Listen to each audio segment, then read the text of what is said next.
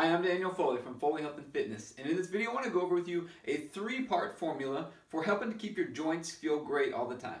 You know, this is one of the biggest things we see all the time. People just complaining about being chronically stiff and tight and muscle soreness, and maybe you just don't move well. You know, I want to show you a quick three-step process that you can use to remedy that and to have joints that just feel great. Because we all know if your joints don't feel good, it zaps your energy, it's hard on your mindset, it just zaps your mood, it's hard to exercise, it's hard to get your body composition to be where you want it to be, all because your joints don't feel good. So if we can get your joints feeling better, it can have a huge impact on you having more abundant health, which is what we're really after. So let's talk about these three steps. So first, most important thing, muscles. All they are shock absorbers. They just open and close. They're just like shock absorbers. They open and close, and we got to improve that ability to do that. And if we can do that, he has a huge impact on keeping your joints feeling great. So three-part process. Number one, work on the soft tissue. Sometimes those muscles get stuck closed and we got to open them back up. Could be with a foam roller, could be with a massage stick, a lacrosse ball. You could get a massage, get your spouse to, work on an area of your body.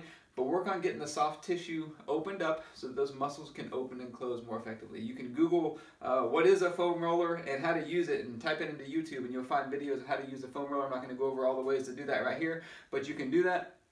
Find ways to get the muscles open. Work on them, get the soft tissue opened up. A lot of times if you're stretching a muscle and it's aggravating it and making your problem worse, that's a sign that you need to work on the soft tissue. So first one, soft tissue work. Get that done. Next one, stretch. So simple thing. I know it's a common sense, right? Stretch your muscles to make them feel better. It's common sense, but it's not always common practice. So my question is, are you stretching on a regular basis? So every night before bed, maybe in the morning, working on getting your body opened up as you get your day started, but just stretching on a regular basis. Working on stretching and getting your body opened up for the day just can make a huge difference. Like I said, the muscles just open and close, and if they can't open, then your muscles are not going to feel good. Your joints are not going to feel good. So that's the second one.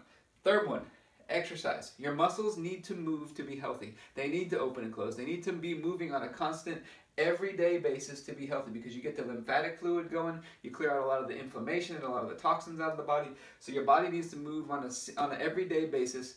Easiest way to do that, start with your body weight. You could walk, you can do body weight squats, you can do push-ups, you can do sit-ups, all basic stuff you can do. Don't even need any equipment for that. Obviously, we'd love to help you with any of our programs, but you don't even need any equipment to do that and to really get started. So here's a three-part process. Soft tissue, work on getting the muscles massaged and opened up, stretch them, and then we need to exercise them. That's it. Pretty simple. All things that you can do. I would love to hear your feedback on this, on Facebook or wherever you want to leave us comments. Leave us some comments. Let us know how this is working for you.